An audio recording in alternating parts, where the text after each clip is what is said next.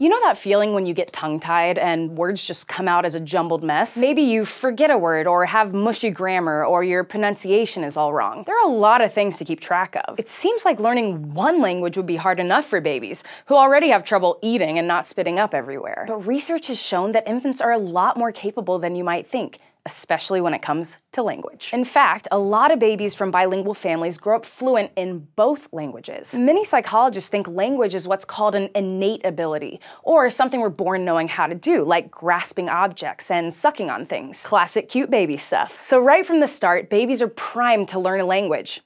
Any language. Most of us adults have trouble hearing subtle inflections in foreign languages. Like, if you only speak English, it might be hard for you to hear the difference between certain sounds in Thai or Russian. But in their first few months of being alive, babies can tell really similar sounds apart. To figure this out, lots of researchers have done studies where they pick a sound from a foreign language and play it on loop for babies around 4 months old. When the babies lose interest, the researchers switch to a new, similar sound. Usually, these really young infants notice the difference and perk up somehow, like by looking around or sucking harder on a pacifier. But if scientists repeat this experiment around 8 months later, 1-year-old babies typically ignore the second sound because they don't notice a difference. That's probably because as they get older, their brain cells make connections that help them focus on the sounds of their native language, and they get rid of unused connections related to recognizing other sounds. So, by the time an infant is 1 year old, its brain is already focusing on learning whatever language it's been exposed to most. And, surprisingly, babies don't need any special training to be bilingual, but they need equal exposure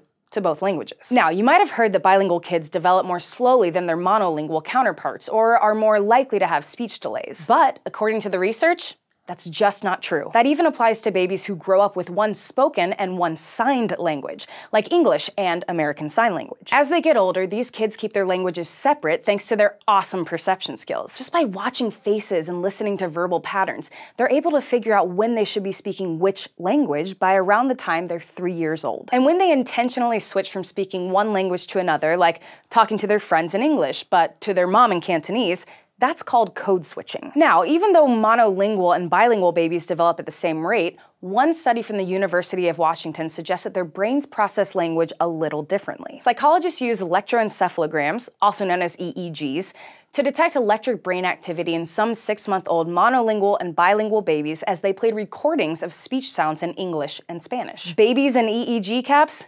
Super adorable. They found that monolingual babies caused a spike on the EEG whenever a mismatched sound popped up, like a Spanish sound thrown in among a bunch of English sounds, or vice versa, which means they noticed a difference. But bilingual baby brains didn't notice when the languages switched. When the same babies were 10 to 12 months old, though, the results changed. The monolingual baby brains only responded when a sound in their native language interrupted a string of foreign sounds, but not the other way around. And the bilingual babies went from not noticing a difference to hearing both kinds of mismatches. According to the researchers, this means that monolingual baby brains seem to solidify connections faster to get ready to speak their primary language. But the bilingual baby brains stayed more flexible and didn't develop that wiring until later on. Turns out that this flexibility can have some developmental perks too. One study published in the journal Science found that bilingual babies may be better at learning rules and switching between them than monolingual babies. In the study, 1-year-old infants were taught that when they heard a certain pattern of sounds,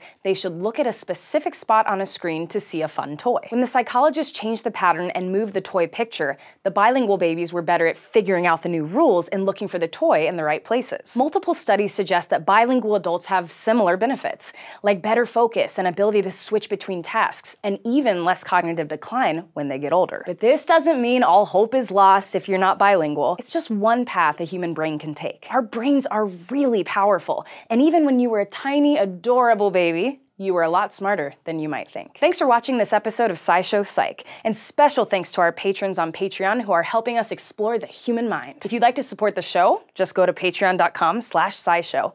And to be the first to see new episodes like this, be sure to visit youtube.com/SciShowPsych and subscribe.